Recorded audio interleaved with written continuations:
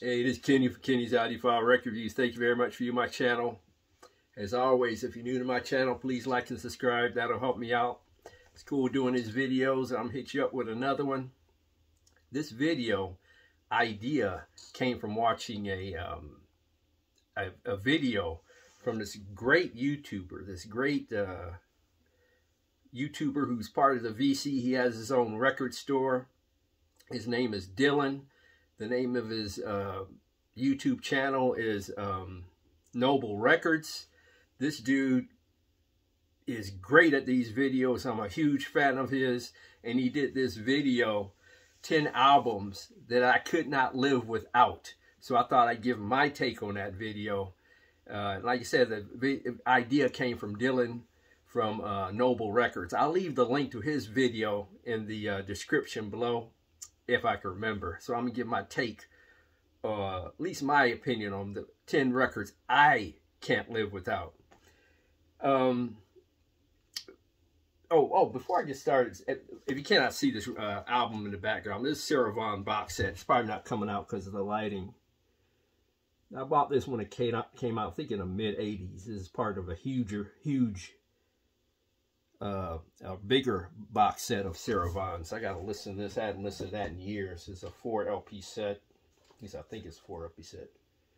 And I'll have to listen to that soon. It's the complete Sarah Vaughan on Mercury Records.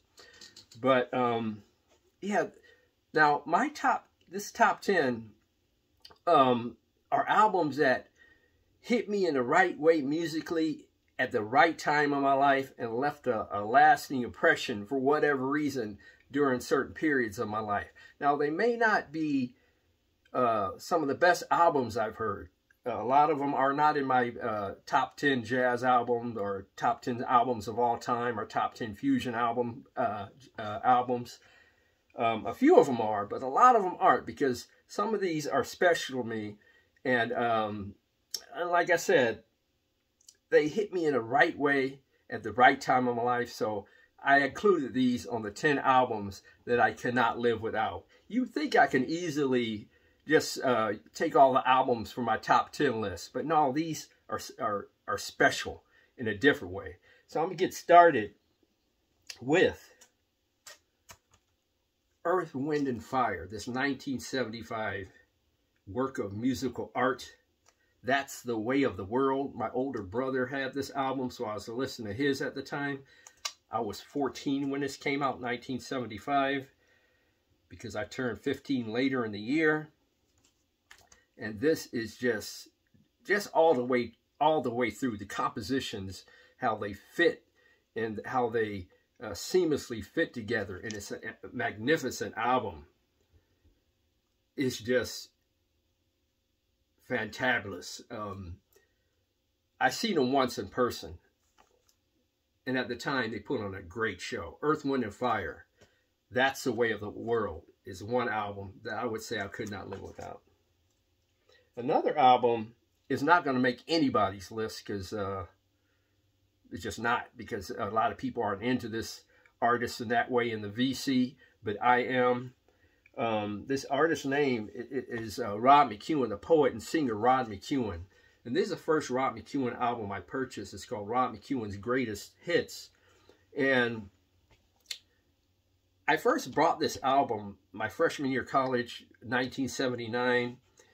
And I really enjoyed the lyrics on this album, because he's not a great singer, but I really enjoyed the lyrics and his written word. And it really got me into buying more and more Rod McEwen albums. Matter of fact, amongst all the records I have in my collection, I have more Rod McEwen records than any other artist.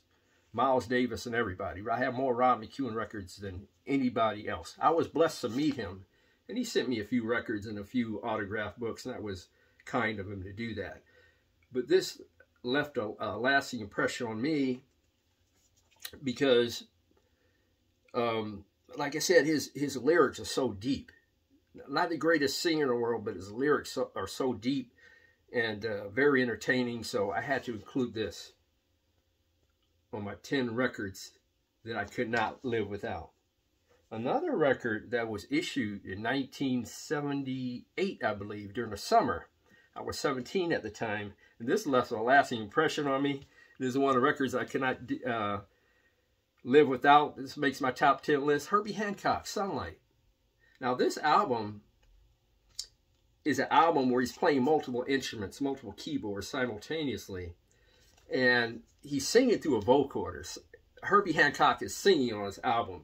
And at the time, at the age of 17, I was heavy in this album. Because at the time, I thought it was fabulous, great to listen to, very entertaining. The compositions were tight, and I still feel the same to this day. Now, you might say, Kenny, what about, I don't know, Maiden Voyage? Or, you know, Headhunters. Now, both those albums are better than this one. But this left a lasting impression on me.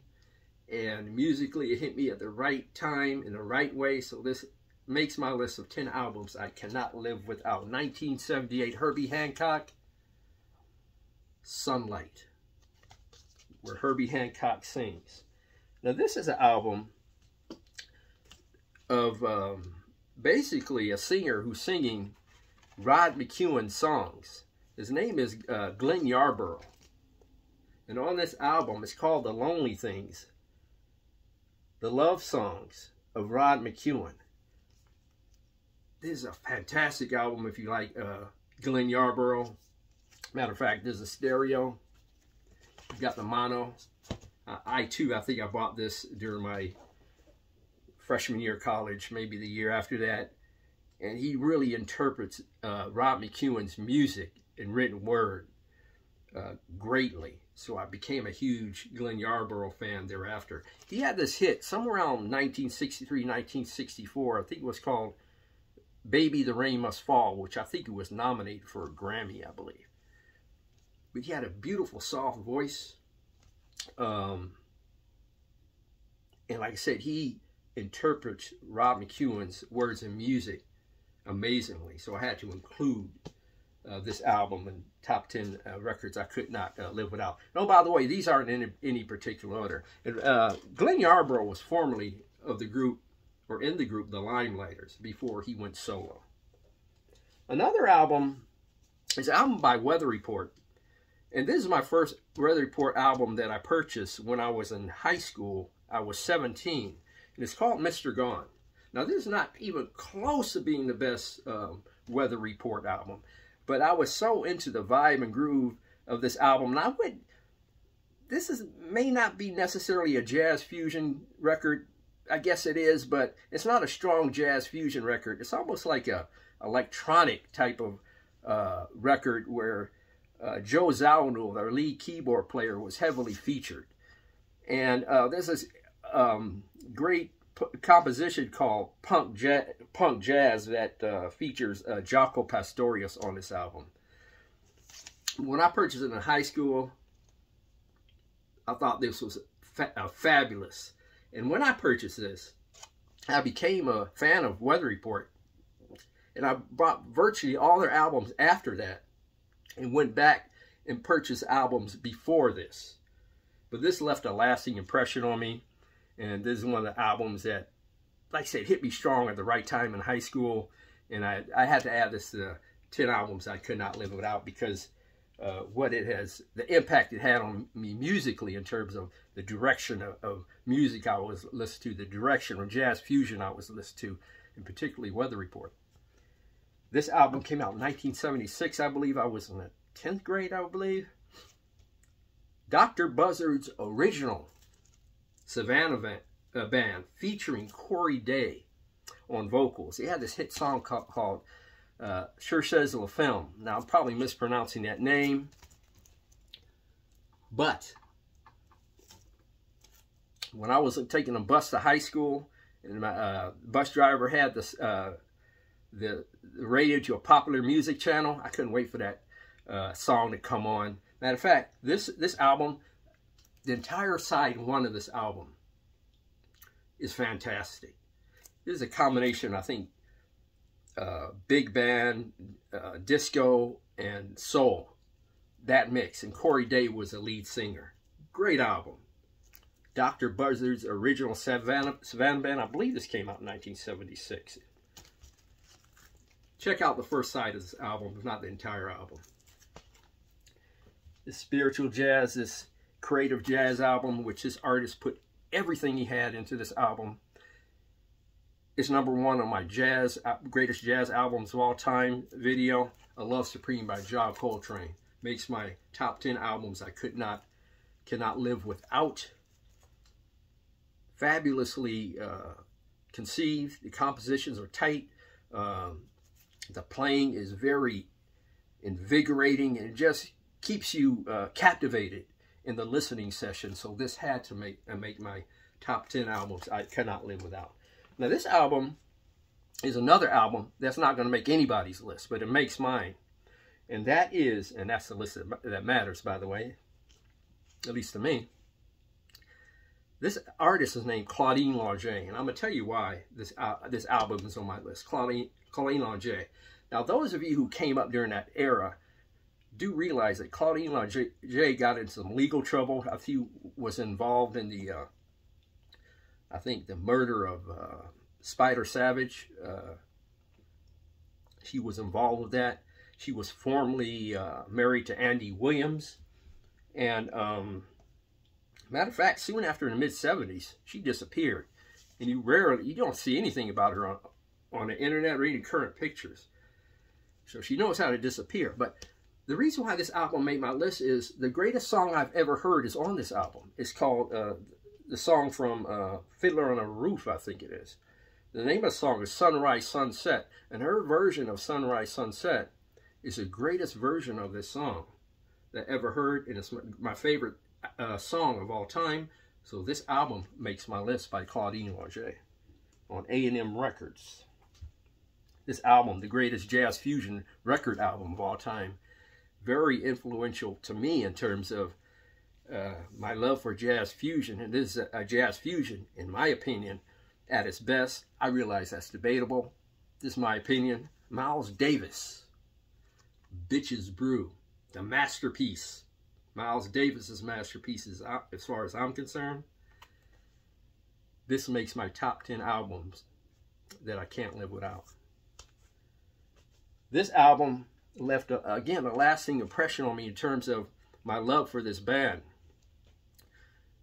Sergio Mendes in Brazil 66, and the name of the album is Fool on the Hill. Now, this has great covers of Fool on the Hill, Scarborough Fair. Other great songs on here is When a Summer Turns to Snow, and Festa is an underrated song. Sergio Mendes in Brazil 66, Fool on the Hill. I was playing this song, playing this album, and wearing this album out when I was in high school. And I think the last, two more actually. I think I went over 10 by 1 or 2. This had to make my list. What's Going On by Marvin Gaye. This is, as far as I'm concerned, the greatest album ever made.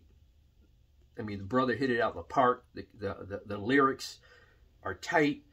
You know, it's well mixed, well conceived. The singing is fabulous. He has some meaning behind his songs. He was trying to say something, and at the same time created a musical masterpiece. What's Going On by Marvin Gaye makes my list. And the last one, at least I believe it's the last one, and it is. This one I was listening to in the early 80s when it came out. Gosh, maybe 80, 81, somewhere around that time frame. It's a collaboration of George Benson and the great Quincy Jones. George Benson, Give Me the Night. This is an underrated album that doesn't get the props it deserves. Has great compositions, great songs, amazing playing by the great George Benson. There's this beautiful song on here called Turn Out the Lamplight. Star of the Story is an amazing song, and Give Me the Light. The collaboration of George Benson and the great Quincy Jones. George Benson, Give Me the Night.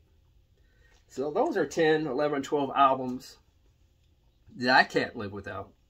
They had a lasting impression on me. They hit me the right way at the right time musically. And they had an impact in terms of the direction of music I was listening to. A lot of them may not be the greatest albums of all time, but they did have an impact on me greatly musically, and so they make the top 10 list of 10 albums I cannot live without. They're very influential in my musical direction. So I put them in the top 10 albums I cannot live without. Like I said, these weren't in any specific order, just 10, 11, 12 random albums. Please leave yours in the comment section below. I really appreciate it. Thank you for taking the time to view my video. I don't take it for granted. Please like and subscribe. God bless, strong love, and please keep the peace worldwide.